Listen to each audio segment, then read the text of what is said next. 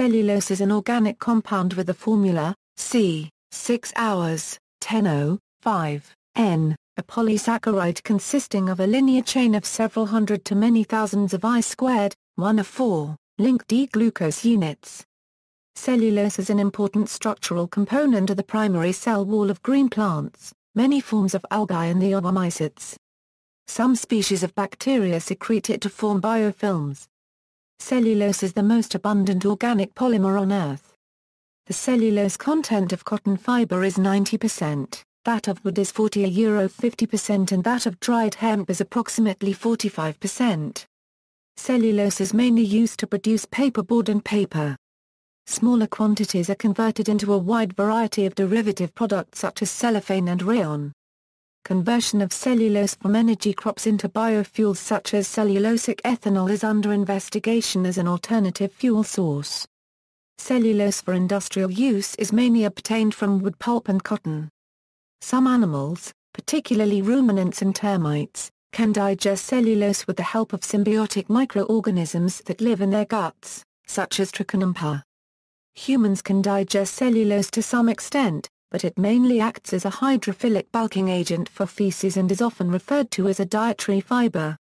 History: cellulose was discovered in 1838 by the French chemist Unsempéen, who isolated it from plant matter and determined its chemical formula. Cellulose was used to produce the first successful thermoplastic polymer, celluloid, by Hyatt Manufacturing Company in 1870. Production of rayon from cellulose began in the 1890s and cellophane was invented in 1912. Hermann Staudinger determined the polymer structure of cellulose in 1920. The compound was first chemically synthesized in 1992, by Kobayashi and Shoda. Structure and properties: cellulose has no taste, is odorless, is hydrophilic with a contact angle of 20–30, is insoluble in water and most organic solvents, is chiral and is biodegradable. It can be broken down chemically into its glucose units by treating it with concentrated acids at high temperature. Cellulose is derived from D-glucose units, which condense through I², 1of4, glycosidic bonds.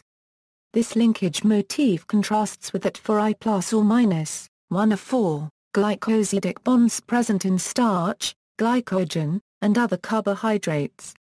Cellulose is a straight-chain polymer. Unlike starch, no coiling or branching occurs, and the molecule adopts an extended and rather stiff rod-like conformation, aided by the equatorial conformation of the glucose residues.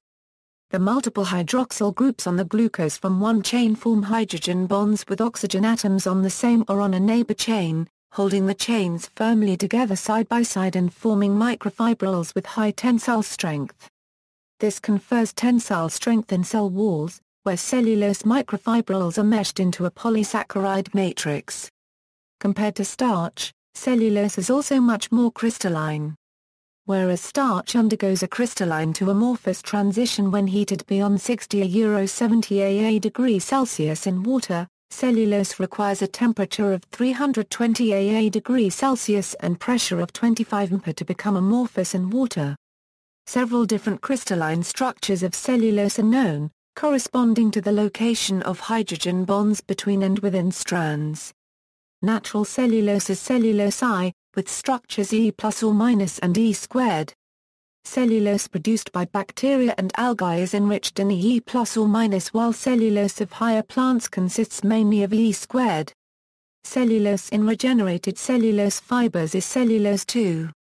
The conversion of cellulose I to cellulose 2 is irreversible, suggesting that cellulose I is metastable and cellulose 2 is stable. With various chemical treatments it is possible to produce the structure cellulose 3 and cellulose 4. Many properties of cellulose depend on its chain length or degree of polymerization, the number of glucose units that make up one polymer molecule. Cellulose from wood pulp has typical chain lengths between 300 and 1700 units. Cotton and other plant fibers as well as bacterial cellulose have chain lengths ranging from 800 to 10,000 units. Molecules with very small chain length resulting from the breakdown of cellulose are known as cellodextrins. In contrast to long-chain cellulose, cellodextrins are typically soluble in water and organic solvents. Plant-derived cellulose is usually found in a mixture with hemicellulose, lignin, pectin and other substances, while bacterial cellulose is quite pure, has a much higher water content and higher tensile strength due to higher chain lengths.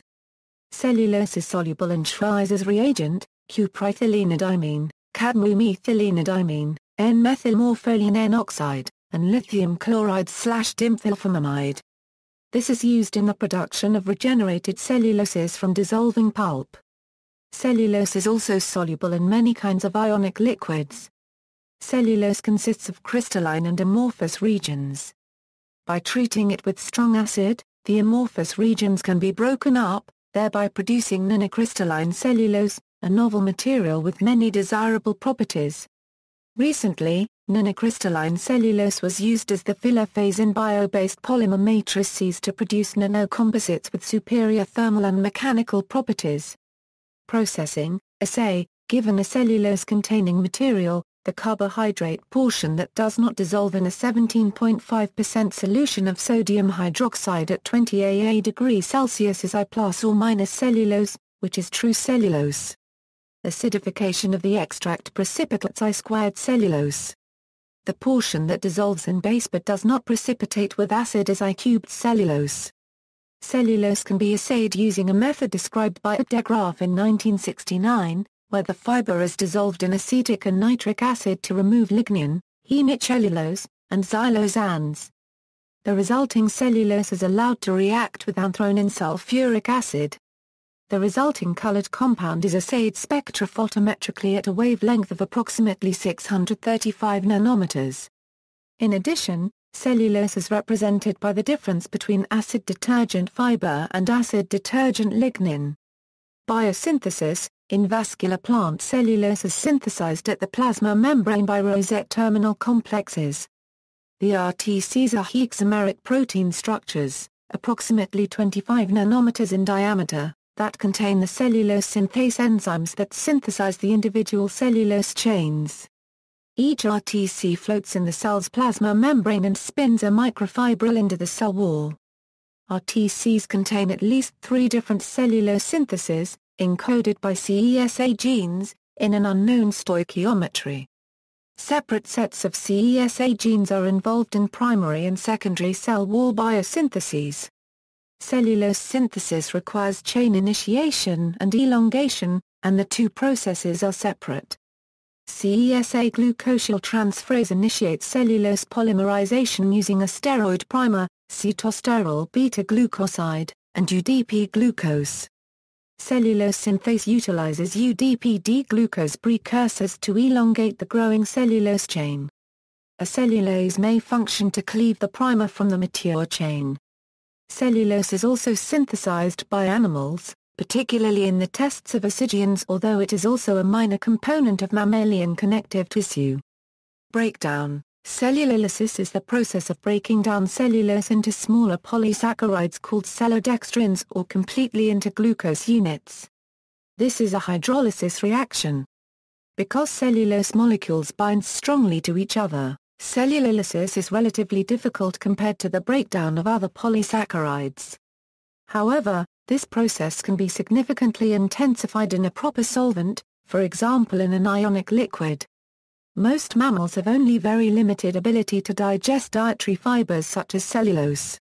Some ruminants like cows and sheep contain certain symbiotic anaerobic bacteria in the flora of the rumen, and these bacteria produce enzymes called cellulases that help the microorganism to break down cellulose.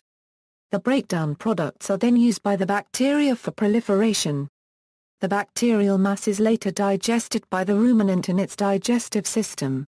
Similarly, lower termites contain in their hinge certain flagellate protozoa which produce such enzymes. Higher termites contain bacteria for the job. Some termites may also produce cellulase of their own.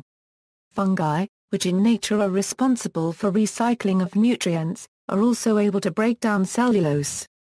The enzymes utilized to cleave the glycosidic linkage in cellulose are glycoside hydrolases including endo-acting cellulases and exo-acting glucosidases. Such enzymes are usually secreted as part of mulch-enzyme complexes that may include dockerins and carbohydrate-binding modules. Hemicellulose. Hemicellulose is a polysaccharide related to cellulose that comprises about 20% of the biomass of most plants. In contrast to cellulose, hemicellulose is derived from several sugars in addition to glucose, especially xylose but also including mannose, galactose, rhamnose, and arabinose. Hemicellulose consists of shorter chains around 200 sugar units. Furthermore, hemicellulose is branched, whereas cellulose is unbranched. Derivatives. The hydroxyl groups of cellulose can be partially or fully reacted with various reagents to afford derivatives with useful properties like mainly cellulose esters and cellulose ethers. In principle, though not always in current industrial practice, cellulosic polymers are renewable resources. Ester derivatives include the cellulose acetate and cellulose triacetate are film and fiber-forming materials that find a variety of uses. The nitrocellulose was initially used as an explosive and was an early film-forming material. With camphor, nitrocellulose gives celluloid.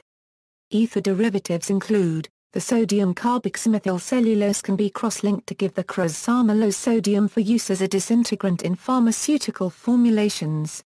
Applications. Cellulose for industrial use is mainly obtained from wood pulp and cotton. The Kraft process is used to separate cellulose from lignin, another major component of plant matter. Paper products. Cellulose is the major constituent of paper, paperboard, and cardstock. Fibers. Cellulose is the main ingredient of textiles made from cotton, linen, and other plant fibers.